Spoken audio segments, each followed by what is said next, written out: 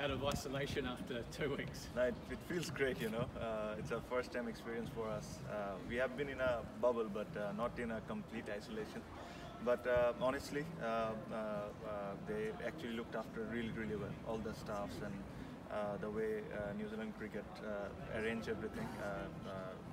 We, from our team, we can only say thank you. And I thought it's a difficult place to be, but they made it as comfortable as possible. When you know you're going into that, does it make tours more difficult knowing that you've got to give up 2 weeks of just that? Yeah, definitely. You know, it makes a huge difference. We probably are touring this time New Zealand for 45 days, where in a normal situation we could have been for 20 days and then go back home, and you have to do isolation for another 14 days now. But things are different now.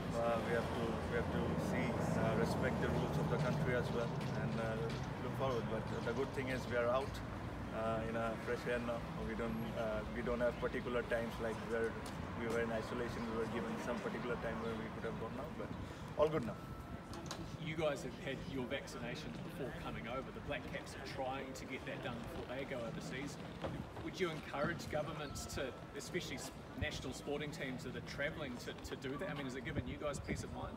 Yeah, that's the future, I reckon. You know, you have to probably take it in some stage, and I think as a country, our country did an excellent job.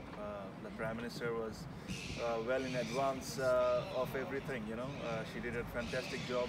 We are very lucky as a nation that not only us cricketers, just normal common people have been getting vaccination, and the best part is for free.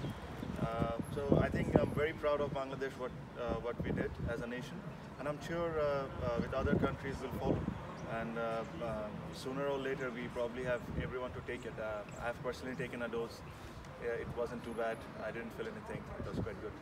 Has it been a strange feeling being back in Christchurch? Obviously, last time you guys were here, it was very sad times. Yeah, it was. It was a difficult time for all of us, and I think, especially to the families who has lost their own. We can only say this: we can pray for them and hope the God makes easy for their families.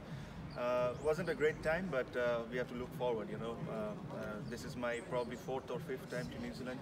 We always look forward to come to New Zealand. It's a beautiful country, very nice people, and I should mention the Prime Minister. The way she acted during those difficult times was something was really appreciated by all Bangladeshis, and I think she did a fantastic job. If I ever get a chance to meet her, I'll personally go and say thank you. Obviously, you guys are going down to Queenstown, but the anniversary of that event is coming up. Will you guys do anything to mark that?